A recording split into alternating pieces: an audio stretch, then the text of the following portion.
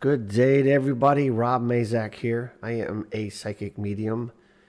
I do a lot of different podcasts, and I'm sure that some of you guys out there have listened to my channel and would understand that I simply take some idea or ideas and we are going to let it roll and see where my conversation at least takes us.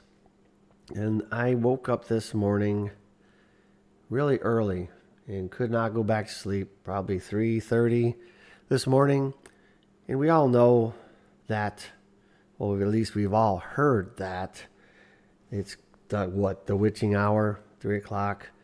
And sort of that means that when you are being awoken or being forced awake, especially those type of hours and those morning hours between 2 and 3, somewhere in there, it usually means that you are supposed to be paying attention to that force outside of yourself and begin to tune in and listen.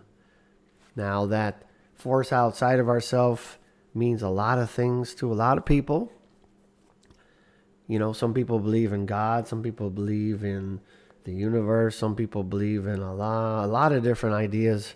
I think, though, that that's not part of the discussion so much today as it is that we generally all accept that there is some type of external force to us that seems to influence us or interact with us, brings us information, nudges us, does whatever, gives us signs.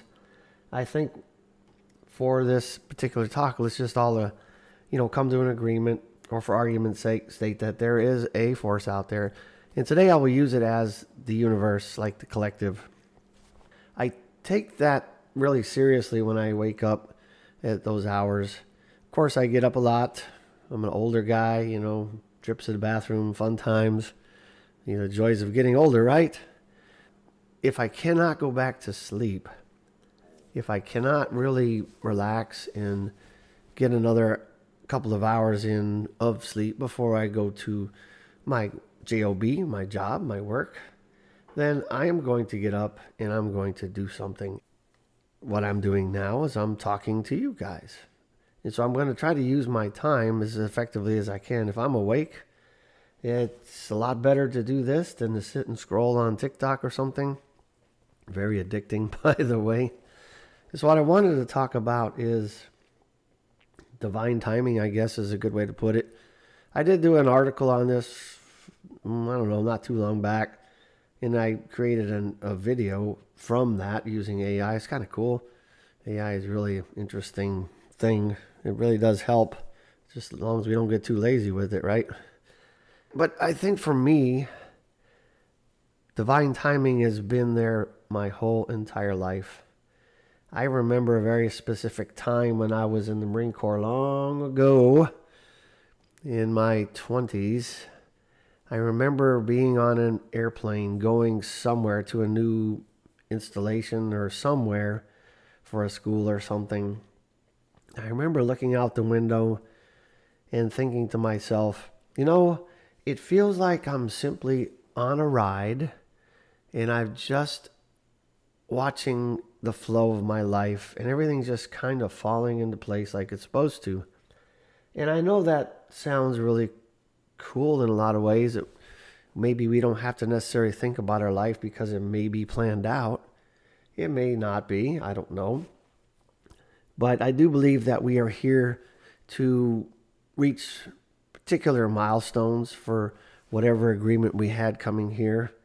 Whether we get to those milestones or not, or how quickly we get to them, or how slowly we get to them is really up to us. Because our memory is not necessarily there as to what we're supposed to be doing necessarily. However, when we begin to tune into our life and our intuition and our connection with the universe, then we can usually figure out after time that we are being guided and we are being directed And maybe not it's an entire written out script, because I do believe we have influence on our life. I do believe we can create our life as we go along. And sometimes those are good choices, sometimes they're not good choices. But we can make choices, and we can influence where we go and what we do.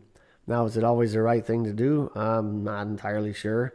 I do believe that us being here as human beings in this form against tremendous odds gives us the right and the ability to make choices. And choices are always there, even if they're limited by governments and the world and this reality. It doesn't matter.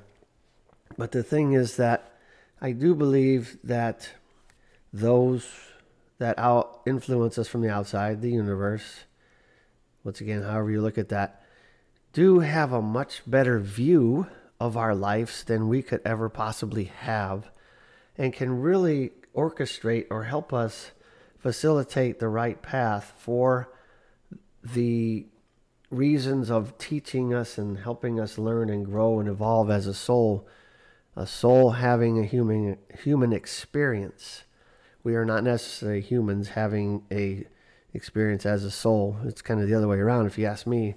I believe we are a spirit, a soul in a human body, which is my understanding based on the high probabilities that most people that could be born and will never be born, that we are one of the unique and special and chosen people to actually have this experience or experiences based on reincarnation, which I do believe in. Whether you do or not, that's okay. That overhead view really does make a difference. So I'm a soccer player. You've heard me talk about this. If I'm on the field, I got this very limited view of what is going on. That 100 yards, in front of me as a goalkeeper is all I really pay attention to. There's a lot more going on in the world around that soccer field that I cannot see, I cannot experience, I cannot tune into, especially while I'm playing the game. So if you're in a game of life, you get this very limited and skewed view of what's going on, and you think that everything you see or experience is all there is, right? But there's a tremendous amount more, even based on our idea of us being on a planet. That little square patch of soccer field is very minute. It's barely a speck on this planet. And imagine that even our planet is a speck, or not even a speck in the grand scheme of all there is. So we have to remember, though, that we have to get out of our own way a lot of times, because our perception of what we think is going on is probably way off base. And I'm not saying that because I think humans are incapable of fathoming those things or understanding those things. I just don't think we take the time to pay attention to or tune in and listen to that force outside of ourselves to understand that they're trying to feed us information about the vastness that's around us that we should be tapping into and that we should be experiencing and moving into different directions. Now, I say that because when you really tune into that and you really come into agreement, acceptance sometimes is maybe a better word, and allow the universe to do your bidding, to do your work for you, put out your intentions, of course, and where you would like to go and what you would like to do and what you'd like to have in life, and then really believe in that and just allow it to happen. And I've seen it so many times in my life, it's almost, I don't know, it's unfathomable to see how these pieces get put together. I could never design my life. I just can't imagine that in this little scope of what I can see every day. I just can't not imagine piecing this entire life together and gaining the experiences and the jobs and the things I've gotten to do that I didn't even really have to try to do. It's like they were kind of just dropped in. I just had to accept those, take the challenge, and move on. And so I've had a lot of interesting experiences that most people will never have. And that is really a cool thing, to be honest.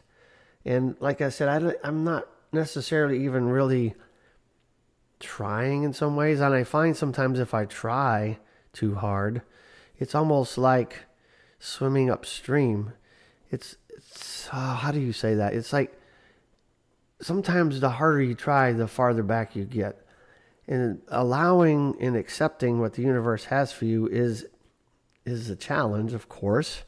And it is something I've had to really learn over the years, because if some of the things that I have gone through are for my growth, man, I tell you what, I didn't necessarily like the growth parts of my life, and most of us wouldn't. In order to become a much better human, in other words, to become a much better soul in the process, you have to go through things to become refined. You cannot actually refine things without pressure and struggle and time. It's just part of the process. And the example I always use is a lump of coal under pressure for a long time becomes a diamond. And that's, I think, kind of the idea of what's going on here. So in a lot of ways, if you're going through the struggle, going through the challenges, obviously there's a limit, right?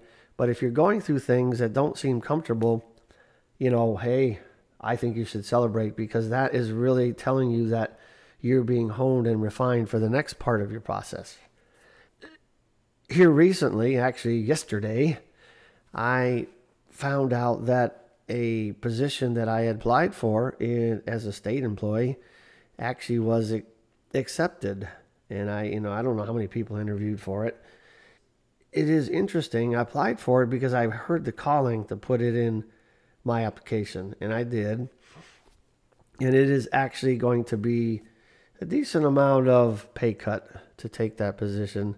It's like a more permanent position for a little bit less money versus the position I'm at now in like a deployment status, which is temporary, which could end, at any time and change at any time. And so this is sort of like, how do you weigh that out? I wasn't really sure why I was being instructed or heard that I needed to apply for this, because it's really the job that I'm going to be doing is going to be a little bit different than I'm currently doing. But basically, the office is on the other side of the wall from where I'm at now, and I'll be effectively doing many of the same things I'm doing now for more money. In some ways, that didn't make any sense. I'm like, why would I want to make less money to do relatively the same thing? But I listened, and when I got the call, I knew it was the right thing to do. But, golly, it's like, what do you do when you run across those things like that, those events, those things that just, are the right thing to do, but that it's going to be a struggle, because now you got to tighten up your belt on your budget. You got to change your way of life. You got to think a little differently about how you go about your day, instead of, we can buy this, we can buy that, we can do these things, we can add some more money to the business. Well, now it really, to be honest, it pushes me into a direction that I have really needed to go for a while, because on a quote-unquote deployment status, you are eligible and expected to be on call basically 24 hours a day, to be ready to work. Some days, you can work half a day, and other days you're working 18 hours. So you really never know. The schedule's all over the place, very unpredictable.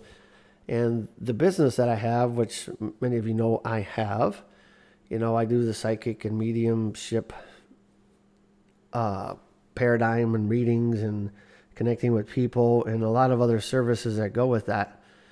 And it's very, very difficult in that type of business to open up your schedule and allow people to book an appointment and then have to turn around and change that or reschedule that because, oh, by the way, there's a hurricane coming in and you get to work for the next 2 weeks, for 14, 15 hours a day.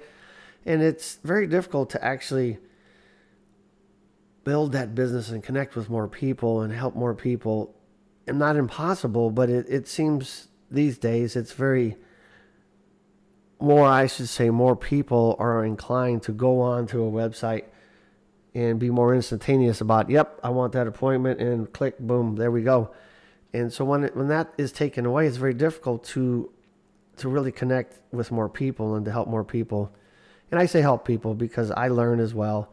I've learned a lot of things from my clients, just like they're going to learn from me, which is really cool. In a lot of ways, this change is forcing me and giving me the opportunity to, okay, it is time to actually get back on the horse and get back to my personal business and begin to work that and to get more of these podcasts out, to do a lot of different things to help more people. And I believe that is my main mission in this life. And I could not really visualize how I was going to do that. I could not really figure out how I was going to create a bigger imprint in this world with that business and those services and those connections in the limited scope that I had in the deployment status I was in. I'm not saying that it was bad. We were able to use some of those funds to do a lot of different things. And I'm grateful and I'm very excited that I got to do those things.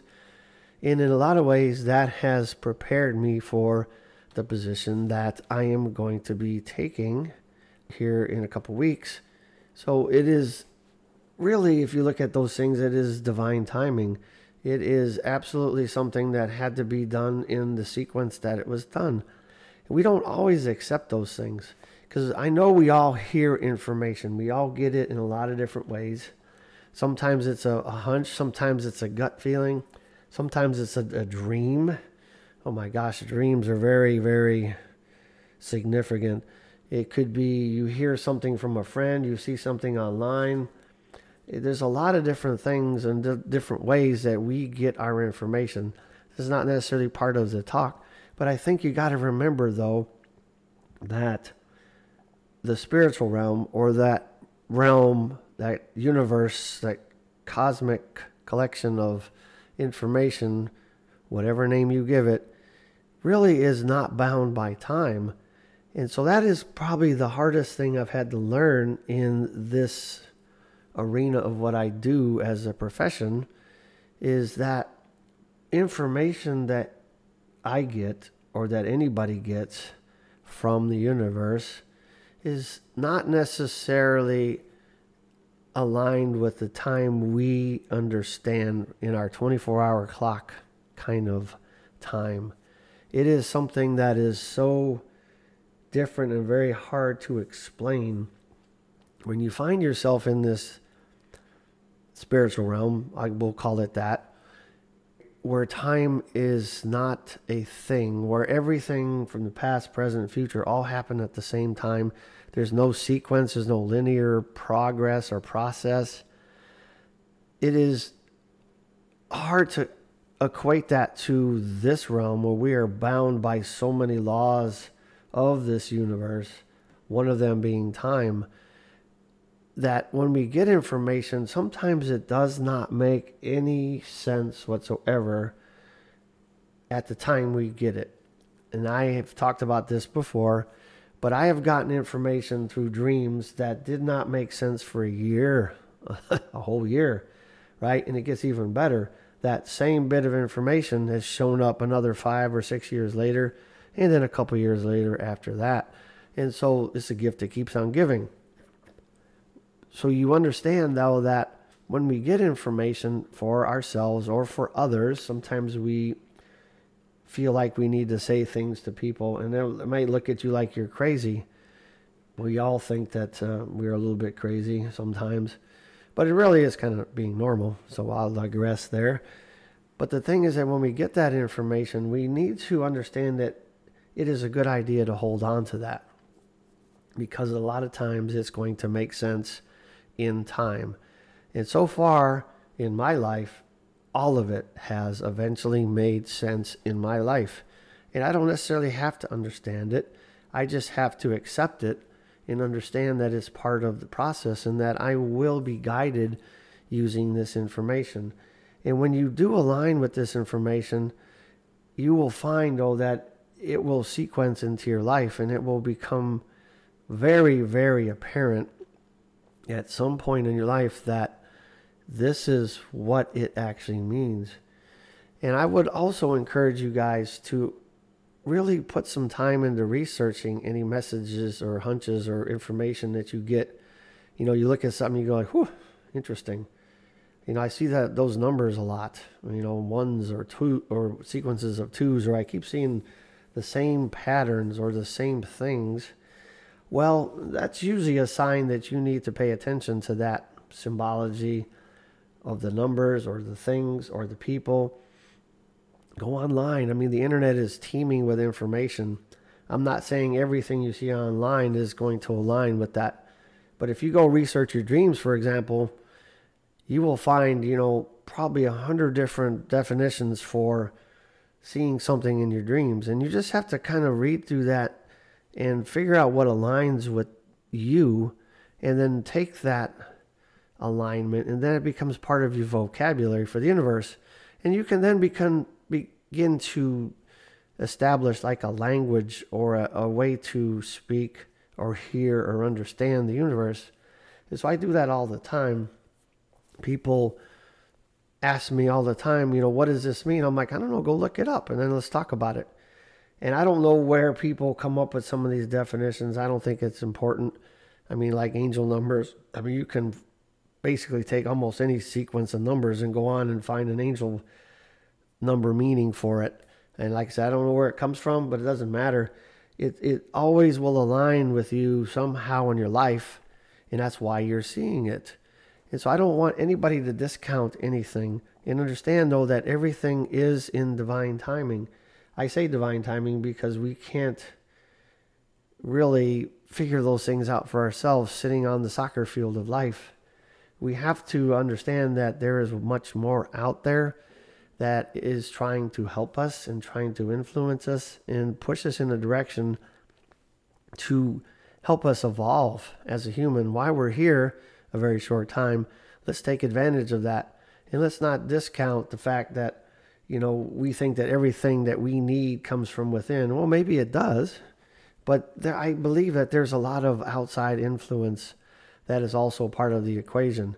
Now, yes, we could be encoded with everything that's possible to know in this universe. Every cell in our body might just contain everything there is to know about everything, which is possible. Maybe that's not an outside influence, but it doesn't matter. It's kind of outside of our conscious mind. How's that? Let's agree to that. Because our subconscious, I believe, is the connection to everything that there is. The cosmic depository or internet of this universe is connected to our subconscious. Now, I don't know. Okay, let me back up. I think that is actually like if you look at your Wi-Fi in your house, that box might be your subconscious, but it is connected to the World Wide Web, as we used to call it, the internet, which is vastly teeming with information, just waiting for you to plug in and dial in and listen and then research. So I think that if we take advantage of that, knowing that we are connected at the subconscious level, at the cellular level, that's a hard word to say, at the level of every cell, then we would then begin to understand that we are that connection to all there is, all there was, and all there shall be, just like the religious texts like to say. And I do believe that we are like not a cog in the wheel, but we are part of the grand design of everything, with all of us here and all the other life forms and all the other whatever that's out there. We are all part of a bigger thing, a bigger universe, cosmos, all of eternity. I don't even know how to describe it. We all have a role. We all have a role in that. And we have to understand that without our role, without our experiences, without our growth, then that grand thing, that grand universe, cosmos, cannot really evolve. It cannot survive even. So we need to do our part. Maybe we are here to have one of those lives that's not so good, and it's always a struggle, and it doesn't always have to be. But I think you understand that everybody is playing a role, everybody is playing a piece.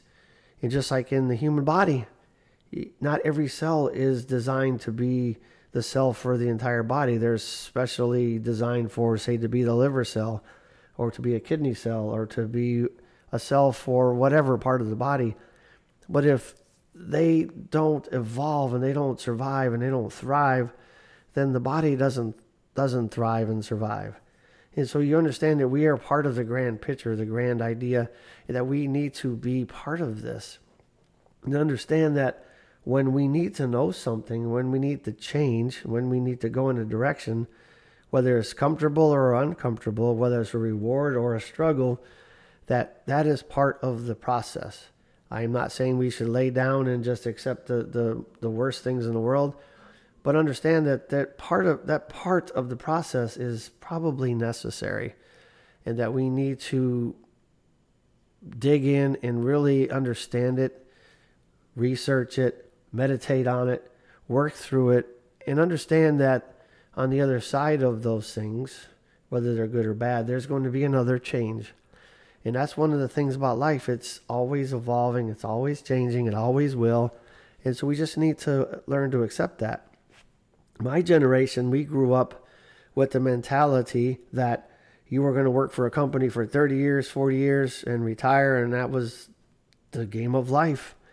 I tell you right now, in our current social environment, that is not the case. Very seldom do we have people working for any company for that long. And it's just not the way it's designed. We are in a big change, a big flux.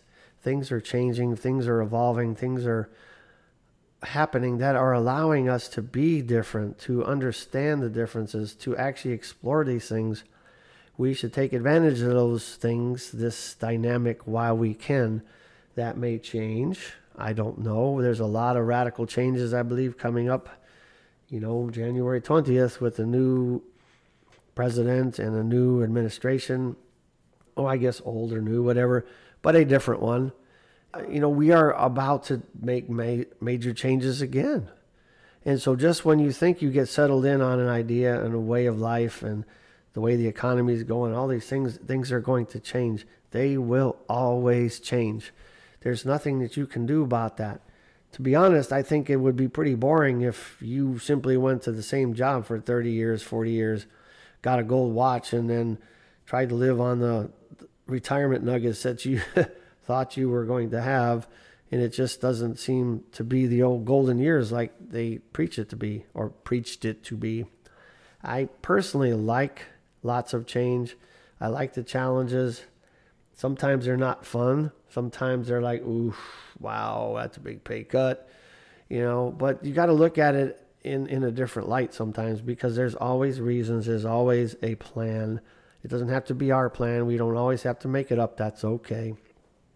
Just understand that there is a plan. There is a team, in my opinion, of guides, at least for me, that really help and guide me and nudge me and push me and talk to me, direct me, all those things. And I'm not saying that I could prove that. That's not really the point here. But that is how I interpret that. And I think many people out there would admit and accept that there are some type of entities or external forces that do influence us.